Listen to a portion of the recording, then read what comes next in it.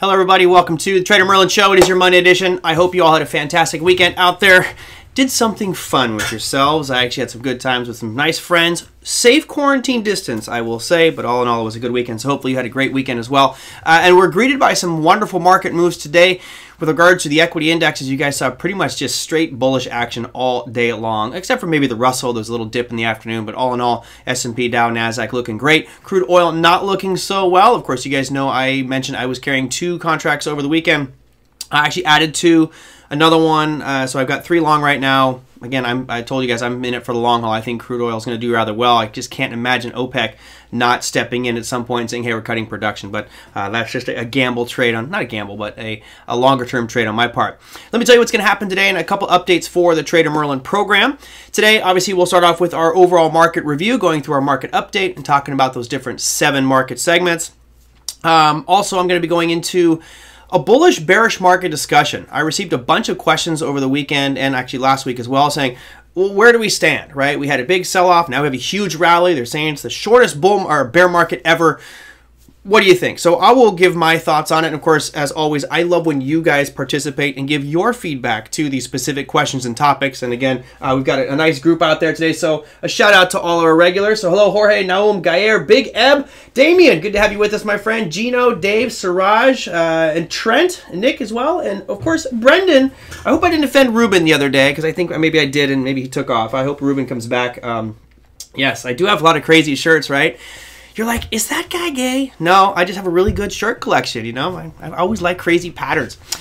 All right, and then after that, I'm going to go to some listener questions. I have had one from Steven and Trade Trending. We're both on Twitter. They send in questions there. So, of course, you guys know there's multiple ways for you to contact us and interact with us on the program. That's going to be by going to TraderMerlin.com as the easiest way. Of course, if you're watching this live on YouTube, which is where most of you are watching right now, you can certainly send in your questions there, interact, and I will do my best to monitor those and pay attention to all those as they come through on today's show. So without further ado, let's get started with your market update. Yes, a lot has happened out there over the weekend. Some nice market moves to be sure. We'll start things off with the worst performer. And when I say worst performer, it's so challenging with a bond instrument because what's the worst performing? Is it the yield or is it the underlying price movement of that bond? Well, today we will take a look at the 10-year. Let's bring that 10-year up. Here is your ZN, which is the 10-year U.S. Treasury Note Futures product. As you can see, we had a little gap up here today, but really kind of a topping tail and bottoming tail. Not a lot of major change with the way that it moved. However, I do believe you're going to see it challenge that half a percentage point rate, which was back to this peak here on the 9th of March. We're moving up today. Today you saw the Treasury yields drop by about 10%, a little over 10%. We are currently at 0.67 on the yield. That's why you see this creeping up here. So as the yield drops, the price of that bond will be moving to the upside. And again, I do think you'll see it hit this 140 mark here relatively soon as this fear has not totally subsided in our overall marketplace. Now, with regards to feedback, you guys have sent in great feedback. I heard that when I tap on my desk, it makes a loud popping noise. So right now we've modified the studio a little bit. Microphone's now sitting on a piece of foam. I will be checking the audio after and sound to hopefully dial these things and make them better. We've been playing with lighting and all sorts of things, so hopefully it gets better and better. Again, I love your feedback, both positive and negative. So if you have negative stuff, let me know and I will try to make those adjustments and make the show better. I notice every day somebody hits the thumbs down button and doesn't like the show. That's cool. Just tell me why, will you? All right, let's look at our next worst performer. Crude oil also showing an ugly day out there, down 5.86%. As you guys know, I've been saying multiple times, anything below 20, I'm going to be a net buyer. Where did it go today? We dropped all the way down to 1927 on crude oil. It closed the day at 2025, which put it down about 5.8%. Still, a $1.26 drop in the price of crude oil. It's getting to some very tasty levels down here. I saw some in the OTA community saying 17 was their target. Would not surprise me. I just think from an economics perspective and the dependence on economies of countries on the price of crude oil being high, I can't see this lasting too long. But you know, we are in that period of time where almost nobody is driving, nobody's flying, and demand is falling through the floor. So if supply stays the same, we will continue to see this chart drop further and further and further. Yes, you guys, yes, TJ always says that, and you're right. TJ tells me, remind the audience to hit the thumbs up button or like the show or subscribe. I never do that stuff, which is probably why I suck at social media stuff. I'm going to get better, guys, but you guys hit that like button, thumbs up if you enjoyed the show today. All right, so that was crude oil. That was your number 6. Number 5, we're going to go to the GC. Gold down about 12 bucks today. I'm still in the camp of it going to rip through that 1700 mark here soon. I just feel like we are not out of the woods yet with this coronavirus thing. You're looking at 1641 as we speak on the price of gold. That's a slide of 0.77%, so less than 1% or $12.80. All right, now it's index time. Moving on to number 5. Of course, I don't have my paper in front of me with them all numbered, but here's the Russell 2000, which had a pretty decent showing today, up 2.33% to 1158. That was a 26-point move to the upside. Although technically, we look at this chart here, I don't see anything that really screams at me that there's anything major happening here. So I'm not a huge fan of it technically. All in all, we had a nice rally. I think that 1200 mark could be a potential shorting point for the Russell for anybody once we get there. I'll let you know, because if it gets to 1200, I'll be shorting it myself. All right, next on the list is going to be the S&P 500. Here is the ES, which on the day had a 93-point move.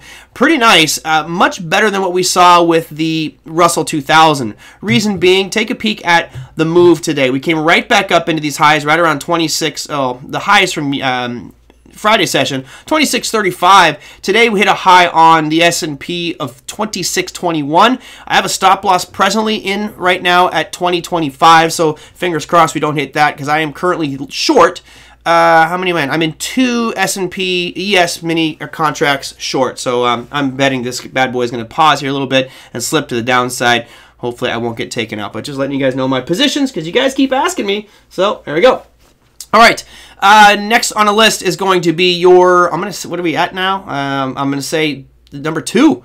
Yep, I think it is number 2. That's the NASDAQ taking the silver medal. 78.65 is what you have the NASDAQ 100 closing at.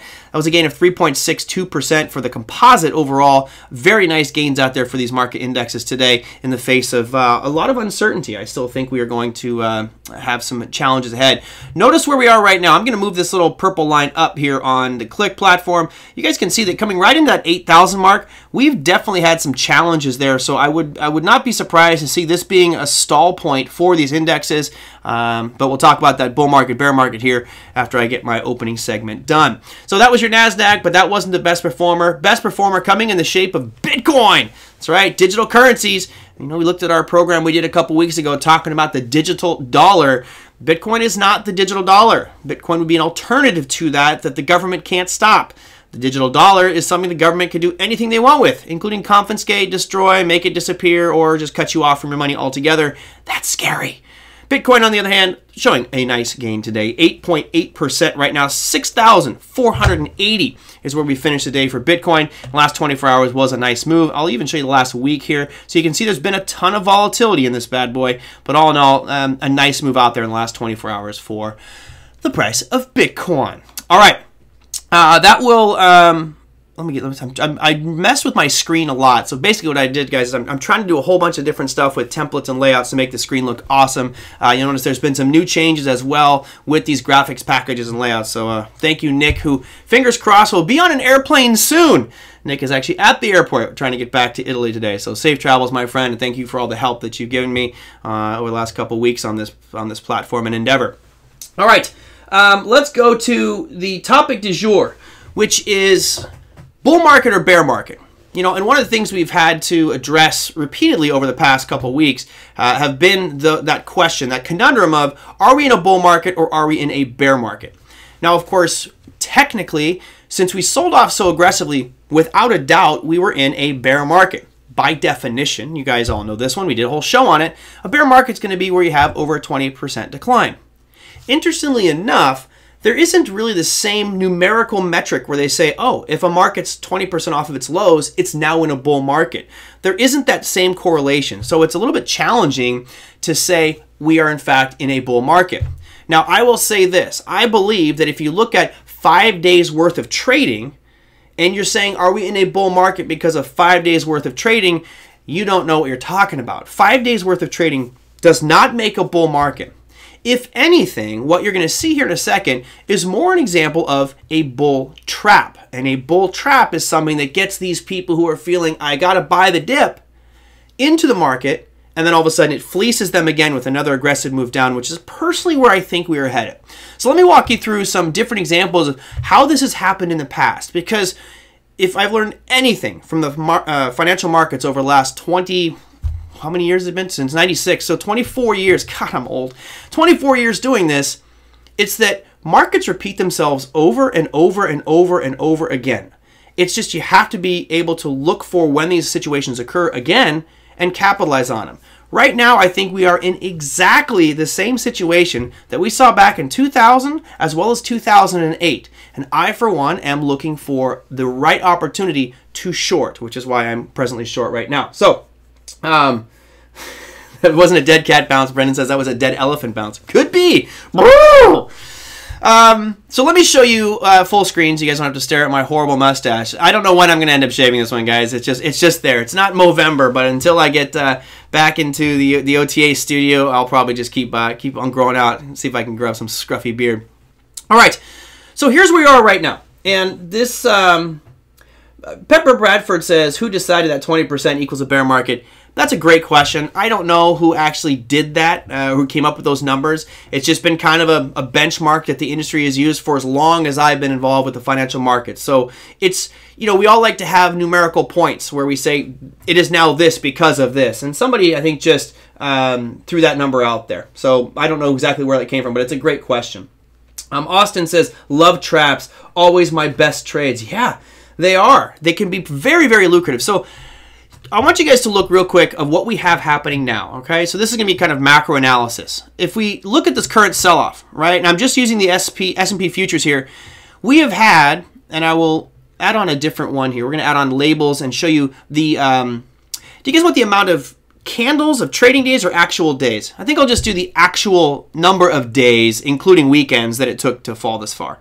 So in 32 days, this is remarkable. We've had a 35.8% decline in the S&P 500 in 32 days. That's over 1% a day. Hallelujah. These are the glory days of trading where you'll remember back and tell your kids, "Hey, Timmy, I remember when the market sold off 36% in 32 days."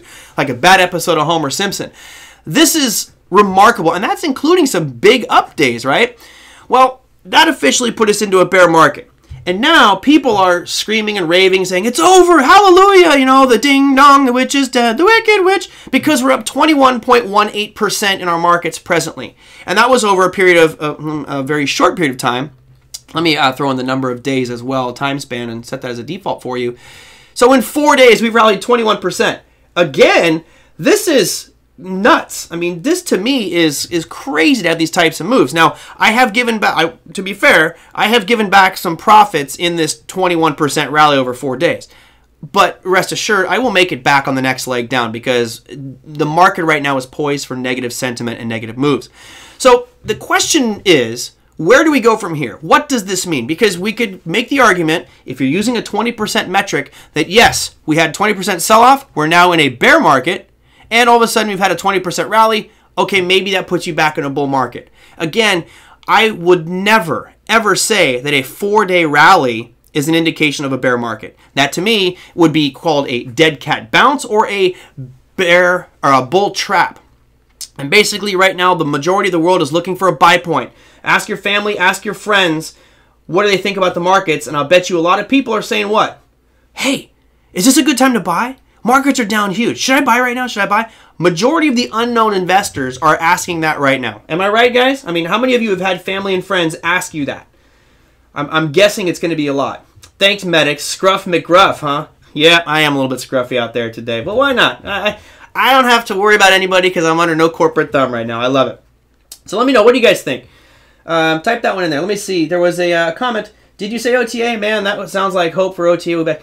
Jorge, I 100% believe OTA will be back. This is one of the most unbelievable things I've ever experienced in my life. I feel like we're on an episode of American Greed on CNBC, and when you look behind the scenes, it's such garbage. The lawsuit by the FTC, personally, I think is there are some things that need to be fixed. That's for sure. But what OTA does for the community, for the trading environment, for financial markets from a literacy perspective and helping people understand what really goes on, nobody out there does it like they do. And honestly, I am 100% behind them. I can't wait for this to be over and get back to business as usual because I am a huge fan of OTA. If it wasn't for Online Trading Academy, I don't think I would be in the financial markets in the capacity that I am. So I am very excited about some resolution to all this and finally getting a day in court. All right, so we got everybody. So dip. Yeah. Trying to rub it in the face because I'm still bearish. Yeah, right? Because the vast majority of people are talking about holding forever. I'm a buy and hold investor. That's what they're taught. So I think it's great that we have these types of events because, oops, we don't want to do that. I want to do that. I think it's great to have these types of events because it washes out these unknown investors, and hopefully for us, our community, our group, etc., will be more prepared for it. Yes, Brendan. Well, let me be fair. I would say the FTC can be jerks. There are some legitimate businesses that the FTC has gone after that didn't deserve what happened. There's also some seriously shady, horrible businesses out there. And unfortunately, in their attempt to go after every trading firm out there, OTA just got swept up in it. And I actually take my hat off to y'all because he's saying, no, we do provide a great service. We are doing a great thing for the community and for people who want to learn about markets, and he's fighting it. Most people caved and just disappeared, so props to that. Anyway, no more OTA stuff.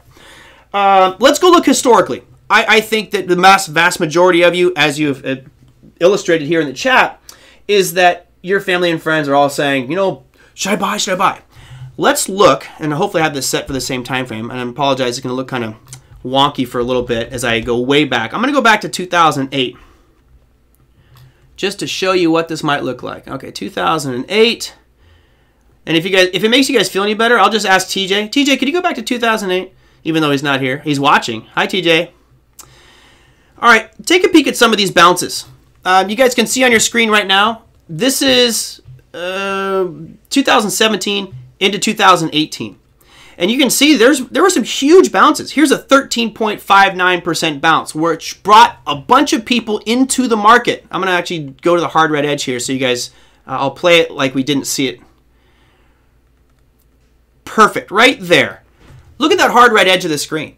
That's a point where all of a sudden people are going, oh, this market's bottomed out. And who cares if it's in demand zone or not on the left-hand side, right? I'm just saying, when you have a market that's showing conviction to the downside, and whatever happened, doesn't matter what time this is, you can tell, you can all see in the chart, that there was aggressive moves to the downside. The down candles were generally bigger than the up candles, lower highs, lower lows, and really aggressive selling. That shows you fear in the marketplace. So when people bought this bounce of 13%, almost 14%, they thought it was the bottom. It was a bear trap because, boom, we came ripping back down. Here's another move up of 17.7%. Now, this one lasted a while, and granted, there is opportunity in these bounces, but it still continued to show much more aggressive downside movement because that's what the market was into at that moment in time. You can also see back here in October of 2008, you had a 30% rally. And people go, oh, this is the bottom. Boom. All of a sudden, it gives it all back and much more. So there's a mantra that I've used so many times in the show. You guys are probably sick of hearing me say it, which is the trend is your friend until the bend at the end. Right now, we have an aggressive trend to the south side. How about this one? Here's, let's go 2000. Perfect. Here's your 2000 to 2001, and you can see here's another huge move to the upside. Granted, it was 2 months worth, right? Well, almost 3 months worth. This was a 22% rally, but the bigger picture, if we step back to a monthly, would have clued you into even more downside movement, and that's what happened. So, and there's one more I think I outlined here, which was back in 2002. You know, we had this aggressive market sell-off. Look where my cursor is. As I'm moving this thing around right here, lower highs, lower lows, aggressive sell-off, speed move to the south side, 30% rally. People think that's a buy point, and it gives it all back. So until things change, they're going to stay the same. So right now, if we say bull market or bear market, I am of the opinion of many of you, which probably is why you watch the show, is this is a bear trap or bull trap. This is getting people to buy back into the hope that we have a cure for coronavirus. The thought that this is all going to pass in very short order and all of a sudden everything is going to be great going forward. I showed you a chart last week which should have made everybody's butt pucker a little bit, and that was unemployment numbers. I mean, you're looking at what they thought 1.6 million and we came out at 3.2. This week, let me real quickly just give you some dates and numbers here because I want to make sure we get this stuff out exactly right. I haven't been doing the week ahead, so I don't have all my numbers like I normally have for you guys to show. But if we look at what's coming out this week from an economic data perspective, you guys should all be very careful because there are a couple data points that I want to share with you. The pending home sales came out today, as did Case-Shiller Composite 20 home price. That's tomorrow, so no big deal there. The number that you want to be interested in is Wednesday. Wednesday could be an absolute shit show. Why? Because they're expecting employment, non-farm employment change, ADP non-farm employment change. Our previous month was 183,000 new jobs created. That's the previous month. They're expecting it to drop by 150. I think it's going to be way more than that. I think you're going to see negative 200 plus on the number of jobs. Job evaporation, not destruction, evaporation right now. If that number comes out on the same day, actually unemployment claims come out the next day on Thursday. So Wednesday and Thursday, guys, could see some huge market moves. And I think that might rally us right up into some supply. Look for shorting opportunities because if I have to choose between a bull market or a bear market, I am clearly in the bear market category because of what we look at right here, which is that trend is your friend until the bend at the end. Granted, our trend is only a month and a half long, or a little over a month long, but it broke that trend, right? I think you all are in that same camp. Let's see. I'm trying to read through some of these questions here as we get going. I know I'm not doing a good enough job, and I apologize.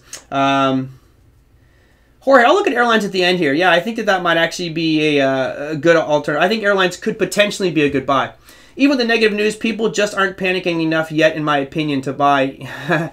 I think you're right. And again, I don't think that the market has had a chance to digest the economic data. Right now, our problem is it's all speculative. It's saying, okay, we know there's 3.2 million people who file for unemployment claims. But that's not what drives our economy. It seems like the stock market is driving the economy, right? If we have that many people, and it went from, I think it was supposed to be 260,000, the expectation was 1.6 million unemployment claims, and then we were at 3.2. Those numbers have not even come close to showing up in anybody's earnings statement. So right now we're speculating, and I think we're being very aggressive because we're in a bull market of underestimating the impact of this, which you guys know, this is just my opinion. And again, you may completely disagree with me. That is okay. You're all welcome to disagree with me. But I think that earnings season is going to be the telltale. And remember, that earnings season is not going to reflect all of this because earnings season is really going from December to April. December, January, February, March. So it'll be those 3 months. Well, January was a normal business. Everything was normal in January, right? Airline stocks didn't really start cratering until February. So think of this. If you have the quarterly earnings statement representing 3 months, which let's say started, I'll just say January 1st. You got January, February, March. 1.5 months of those, actually 1.25, has been impacted by the coronavirus. So those earnings statements that we're going to see aren't even full-blown punch in the face from the coronavirus. It could be Q2, which will have a 3-month window if we're still under quarantine, that all of a sudden, that is the real doo-doo hitting the fan. And honestly, it'll knock the whole fan over, and then things really go south. So that's just my perspective of it. Brendan says, I really don't want to see it pop up more. I don't either, because I'm short, and I don't want to be taken out of these things. But if it does move up some more, it moves up some more, and I'll have to deal with it as it goes. So, I wanted to do a poll. Unfortunately, I didn't have the poll here for you guys to participate in, but I have a feeling most of you are probably in that same camp, right? I'll just say this. How many of you think, yes or no, that we are in a beginning of a bull market right now? Just from a show of conversation, just curious to see how many of you think we're in a bullish market right now. Like we've turned the corner. Our markets are looking better, right? We're seeing some stability. We were oversold. I could even go out there and show you some specific tools which people have asked about. Things like RSI. Okay, so let me show you the market with RSI because people have been asking me about indicators, and I'm not a huge fan of indicators, but because, I know them well. You would have had multiple times where it told you to buy this, and this is why I hate indicators. Let's just play devil's advocate right here, and for those that were using something like RSI, I got to go forward one more click just so you guys can see this bad boy. Yeah, so almost everybody here is saying no, and I agree with you guys all. Otto says maybe he's in a bull market. Okay. Alex is bottom at about 1450. Yeah, I think 1450 might be, personally for me, it's a little low, but hey, we could definitely get there. And I think all of you are traders, so you understand what a kind of bear or bull trap is. Right now, I think this is a short squeeze and a bull trap at once. And I'll do this for you, Austin, just because I have to do it, and I'm a big Beavis and Butthead fan. No. There you go. Done. Of course, Beavis and Butthead were way ahead of their time, always talking about TP for the bunghole, right? Now we're having a TP shortage, so Beavis and Butthead would have had a tough time. Let's see. You would have 2 false buy signals on RSI as an entry. Yes, exactly what I was trying to point out here. If you guys look right where my cursor is at right now, RSI gave you a buy signal. Now, it would have been generated at the close of this candle, not at the beginning of it, at the close of this candle. There's another reason people always get indicator stuff wrong. So right where that yellow horizontal line is where RSI would have told you to buy. Really? So you had a couple days, wah, wah. Yeah, maybe you would have lost money the next day, made it the next, and then you'd be deep underwater right now. So I am not a fan of using these indicators. Right now, your last buy signal would have been right here at the close of this candle. So there's somebody out there who's going to be bragging that RSI has got them in a nice winning trade, and it may have. I think that you guys need to understand when we look at things like this, situations where you're going to use an indicator. Let's just take a step back and look at this picture from an instructor and trader perspective. We've got an aggressive market sell-off, lower highs, lower lows. You're not looking to pick the bottom here with RSI. With RSI, what you're waiting for would be what? You want this to rally up above that 70 mark to become an overbought situation. Overbought during a downtrend, that's a great time to short, especially if you guys can line those up with a supply level. Hopefully, don't worry, Lewis. I'm never step on Brandon Wendell's feet. Brandon's awesome. Actually, Brandon will be on the program on Thursday, guys. I actually got my system set up so I can now have guests. Hopefully that will work well. I'm still not using my new computer because this thing has not had any, knock on wood, any problems with regards to lags or data issues, so I don't want to mess with it, although I'd like to show you guys better resolution and maybe do some more fun features and things. Anyway, that's where we stand right now. RSI, again, to me, such a lagging indicator. People are using it wrong. I hear people talking about using it for a buy signal right now. If anything, it should be used as a shorting indicator. If this market rallies up to, let's say, 2,800, you will get an overbought situation on RSI. It's right into a supply level. Now you're looking at going short on the market. So use them the right way. Another one somebody was asking about, MACD. MACD, not McDonald's, but the MACD indicator. Let's turn off RSI. Look, MACD, at least it kept you short a majority of this move, right? So you would have gotten short this candle here. Oh, beautiful. You would have gotten short at 32.15. And let me see if I can set this as a default here real quick, just so I can get some nice lines. And it would have told you to have gotten out. Let me make sure I get the right point. No, right here. All right, so you would have rode this all the way down and then gotten out at 26.11. Now, granted, that's a 200 or 400 point move in the market. Oh, actually, let me get that 600 point move. That's amazing. But look how much extra you left on the table. Lagging indicators, folks. I'm not saying you would have gotten out at 2100, but there could have been somewhere at the 2250, 2300 where you would have gotten out and made yourself even more. So lagging indicators. All right.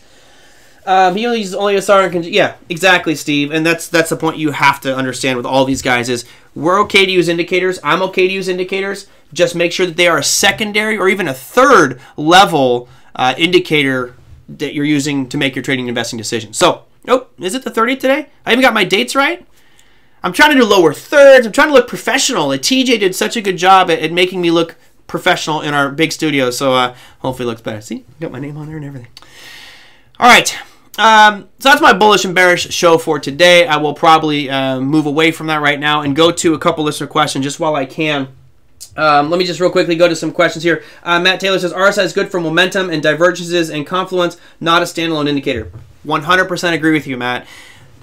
I have been saying this since, well, I can't say since I started trading. It really goes back to, I would say, probably 2001.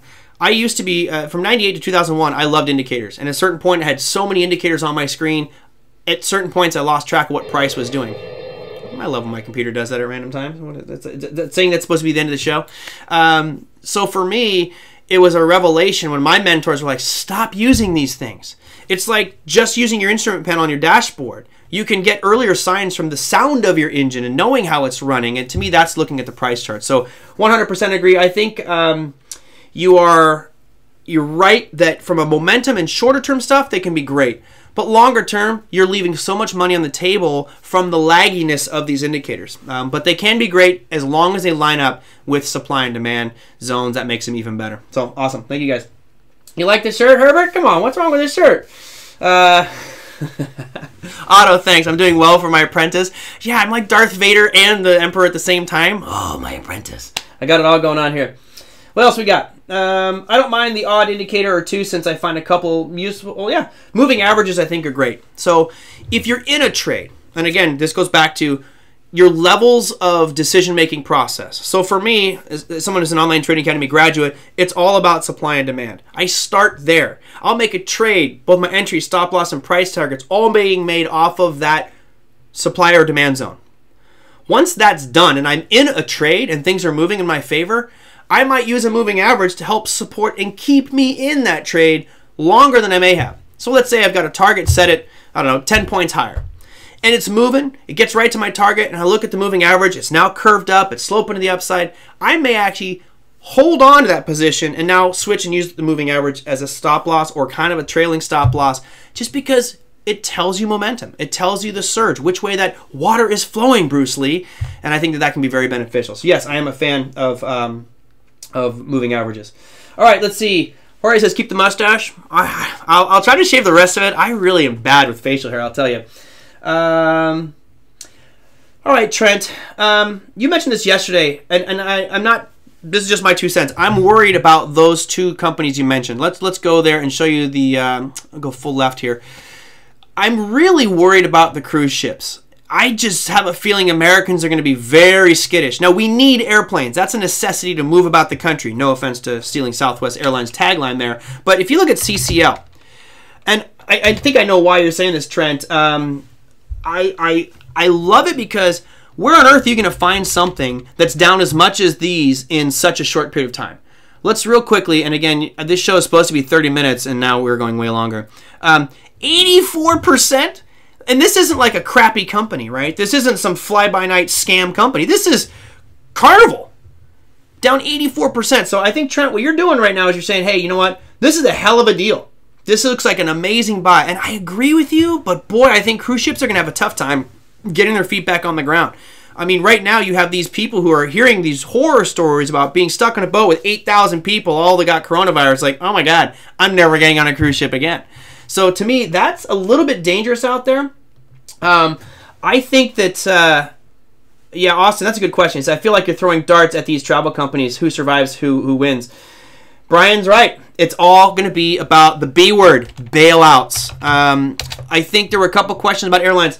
Who had questions about airlines? Go ahead and send those on in again because I'm going to just finish up with airlines here. And maybe tomorrow I'll start with Steven and Trade Trending's Twitter questions. Sorry, guys. I'm just out of time. Here's United Airlines. You guys know my take on this one. If you wanted to buy airlines, I think you have to take a step back and look at the long term, right? You have to take a step back and say, am I going to buy them for the quick bounce and make profit like United Airlines went from 17 to 38? I mean, how did that happen in 4 days? Crazy. That's probably not going to happen again. What will probably happen is it'll probably keep drifting down because we are going to extend these quarantines, not just in the U.S., but internationally. So to me, I'm afraid to buy UAL right now. It seems so tempting. I told you guys, I'm committed to buy at 25. So I could be ending up with 2,000 shares of United Airlines at 25. But I feel long term, it'll be fine, and they'll also get bailed out. I think you're going to see a bailout of airlines because they have to spur the economy, and travel is going to be one of those things. So the government can't afford to let major airlines collapse. Will we see some of the secondary ones disappear? Maybe. I think United, Delta, and American are probably going to get the bailout packages here. Some of these do have some very attractive buy points. So the question now becomes, Trent and others, do you want to buy them right now and take the risk of that? Or do you want to sell puts and commit yourself to buy even lower And if it doesn't get there, you're just collecting premium. That's the conundrum that I find myself in. Right now, I'm more of the opinion of let's sell puts because the volatility is off the charts in these things. You're getting great premiums. Sell puts. Therefore, you could buy this much, much lower. And if it doesn't get down to that strike price and you never end up actually buying it, you're collecting a handsome premium. The rate of return I got on my United Airlines puts, which was for 30 days out, was 19%. So if it doesn't get below 25, I'll make 19% rate of return in 1 month on those United Airlines puts. Now, could it drop below and put me at 25? Yeah, it could. But remember, I already collected almost $4 premium per. So if I was exercised at 25, let's say it dropped all the way down to 22 by April 17th and I got executed, well, if it dropped down to 22, as I think I just said, that's 25, subtract my 4, my buy-in price is 21. I'm still going to make money on that. So anyway, that's one way I would go about it. Can they go to pennies or zero? Absolutely, Olivia. And that's a genuine risk. You could see them go bankrupt. I think, I don't mean to scare you, Trent, I think that if anyone's going to go bankrupt, it could be some of these cruise ships, right? To me, that's a scary one because they're so limited. It's not an essential thing to our economy to have cruise ships. It's critical to have airlines, right? We have to have airlines to move around the country. But cruise ships, I see the government could probably let them fail. So they could go down to pennies. Remember, a lot of these companies, especially the airlines, have been doing share buybacks. All of that money from the tax advantages and all that repatriation of capital and all the corporate tax savings was designed so that these companies would build their infrastructure, buy more planes, hire more employees, and get bigger and bigger and bigger. While some of that did happen, a lot of it went right back into buying shares, which drove up their share prices. To me, as you guys know, that's artificial manipulation of the share price. It is propping it up. So it's no shock to see it come crashing down like this. It's just a question of when will it stop? And I think airlines are probably the safer way to go. Let's see. Agree people will not be traveling for some time. I will probably, honestly, Olivia, I will be traveling on an airplane rather soon. I think you're going to get some screaming deals here in July, August, September, October. So plan some nice trips at the end of the year. You can probably get first class for pennies. I think it could be a good opportunity. There is a market for used airplanes. Where's the market for used cruise ships? It's a great question, Mark. You know who's got the market for used cruise ships? Billionaires. You're going to see, like Jay-Z go buy a Royal Caribbean cruise ship and turn it into a party boat. I might go on that party boat. It sounds like fun. Natalia says, why United over American? No particular reason. I have not gone into the fundamentals of American or Delta or United. I just think that those are our big three. America, Delta, United we'll call that the Americana trio of airlines. You could put in Southwest, but Southwest doesn't get us really outside of the U.S. borders. They're really more of a domestic airline. Granted, they're an amazing company. I'm looking for ones that have the global reach as we start to go back to normal. Wow. I went to a lot of long-winded stuff out there. So, thank you guys. I will go back through here and see if I can find some questions in the chats. I apologize to Trade Trending and Stephen Nickel who wanted gold and silver analyzed. I'll have to do that on tomorrow's show. I just went a little long-winded here on some of these. Again, you guys have been great. Thank you for the participation today. I would encourage you to, as well, if you have members or friends of yours who have don't know about the transition of the show. I still get emails every day asking me, well, what's happening in Power Trading Radio?